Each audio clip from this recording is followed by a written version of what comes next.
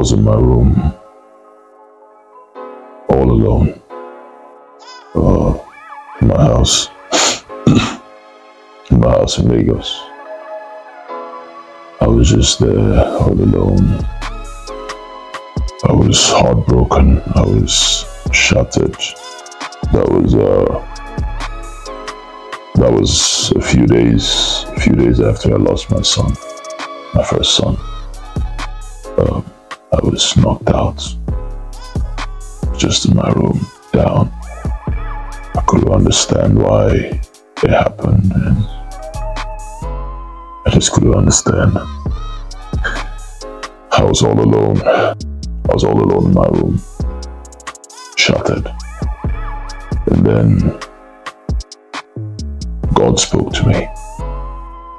I heard that voice. The voice came in. God said a couple of things to me.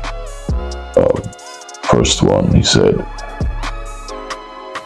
"My son, don't think I don't love you." Good day, ladies and gentlemen. It's another beautiful day to talk about trending gist in Nigeria. Today on this episode, we are going to be looking at Yul Edochie. This guy. In recent days, we have heard of his engagements in church, introducing his True Salvation Ministries. I'm sure most persons are acquainted with this particular name, Yul Edochie. Yul is a renowned Nollywood actor who sometime last year swapped into real estate, and now he's introduced the True Salvation Ministry. I'm sure at this point, I don't even know, because this guy has been trending for quite some time and for various reasons. You remember the marriage saga he had between his wife, May Edochie, and Judy Austin? With the year starting with the popular slogan in our Niger, no grief for anybody. I'm sure this guy means every word of it.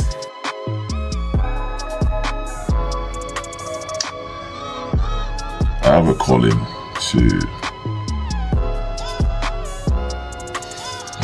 to serve God.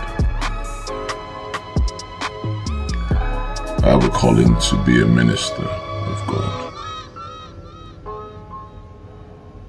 I have a calling to be a preacher of God,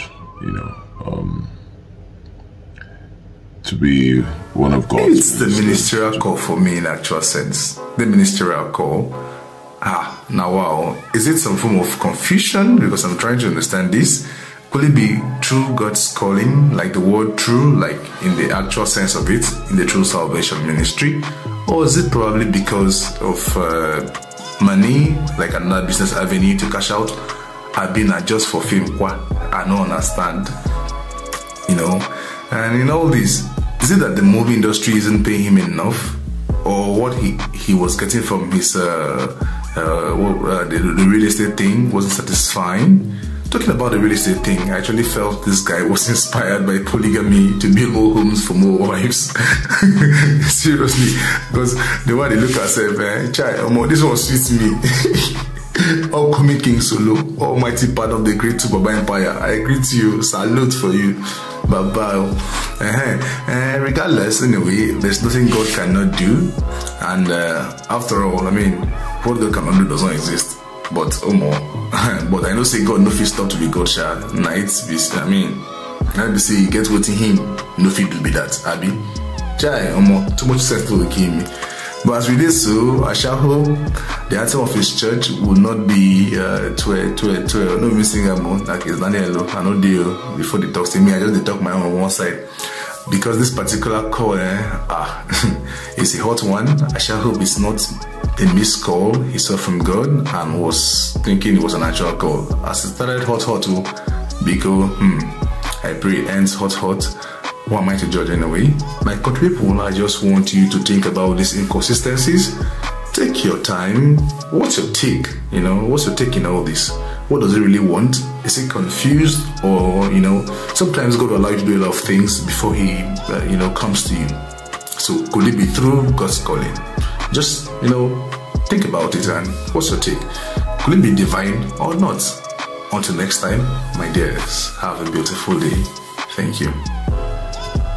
That's the whole essence of me being very popular, very celebrated as an actor, very big, you know, with lots and lots of fans, you know, millions and millions of fans all over the world, in Nigeria and Africa and beyond. I feel that's it. I think I've found my purpose in life.